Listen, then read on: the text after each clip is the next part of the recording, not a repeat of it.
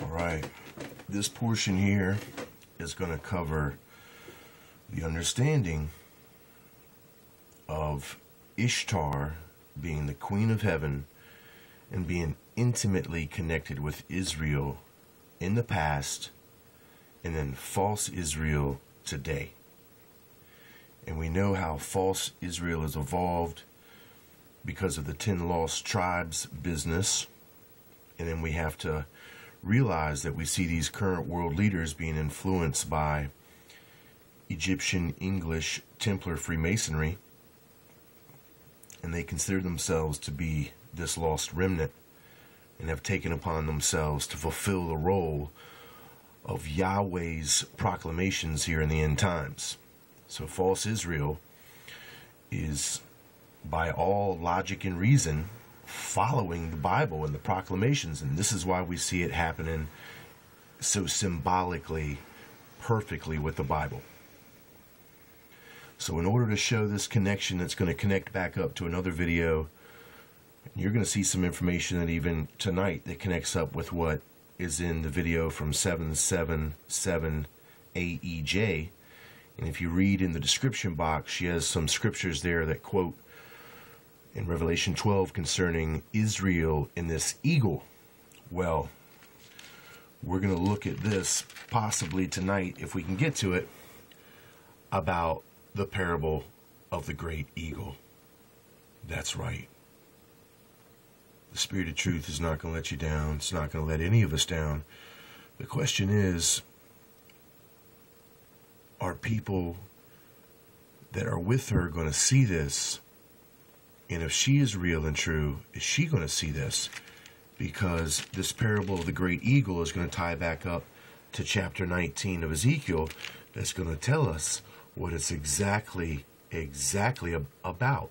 And it's the same thing we're talking about. Ishtar, thy mother is like a vine in thy blood, planted by the waters. She was fruitful and full of branches by reason of many waters. All right. Now let's go ahead and refer back to this. Moreover, take thou up lamentation for the princes of Israel, and say, what is thy mother? A lioness? She lay down among the lions. She nourished her whelps among young lions. Now remember, in Deuteronomy 33, Dan is predicted as coming back as a lion's whelp. And I told you that these lions' whelp are the sons of God, and the lions' whelps that are of Ishtar are of the fallen sons of God. This whole story is how the sons of God get corrupted, and it will tie up to the symbolism of the Sphinx, aka Phoenix symbolism that is right there at the Great Pyramid. And of course you have to remember, everything that we're talking about to do with Babylon has something to do with great. And it all is unstoppable in its truth. Now that's what we're going to have coming when we talk a little bit about the videos that I'm going to do that are going to compare her interpretation that she's offering. Now you should see that we need to figure out who is this mother that is now being considered like this blood vine that is not a good thing, as you'll see as you read further. Who is this mother of the princes of Israel that is seeking to corrupt these young lions?